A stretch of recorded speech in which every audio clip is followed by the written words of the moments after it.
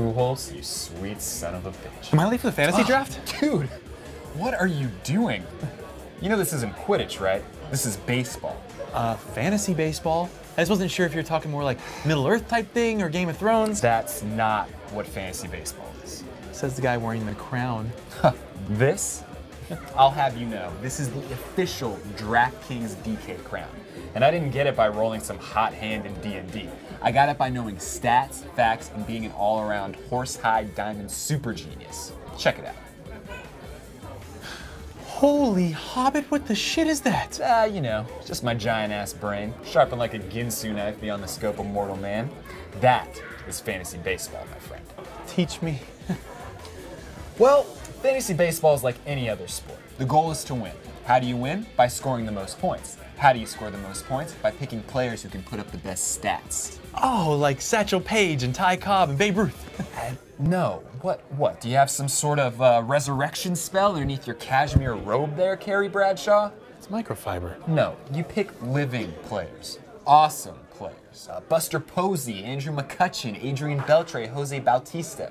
You build your team. Team? You build your team through a draft. You pick players at each position through a draft or an auction. Are you keeping up with me here, Boromir? You know what? For someone so condescending, you know a lot of names from Lord of the Rings. Pipe down, Treebeard. So, what you do is you build your team and you pick your players based on their real-life statistical... Real life? Yes, based on their real-life statistical achievements. So let's say you have Matt Kemp on your team, and the Kempster hits a Grand Slam home run. That's good. You get points. Oh, so it's like Dungeons and Dragons. Yes, except with actual achievements of actual baseball players engaged in America's national pastime. You have heard of America, haven't you? America. Damn right, Grimgold, America, the OG Shire. Now, there's two ways to play, rotisserie and head-to-head. Rotisserie. Pay attention.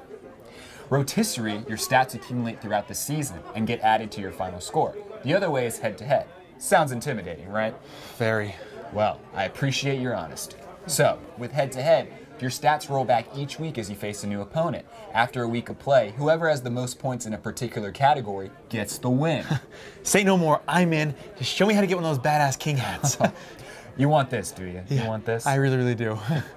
Well, you need to forget everything I just told you. Pardon? Because the only way to nab some DraftKings shine is to get in on some DraftKings action. DraftKings? You're goddamn right, Samwise Gamgee. My name's Derek. Then suit up, Derek, because shit is about to get real.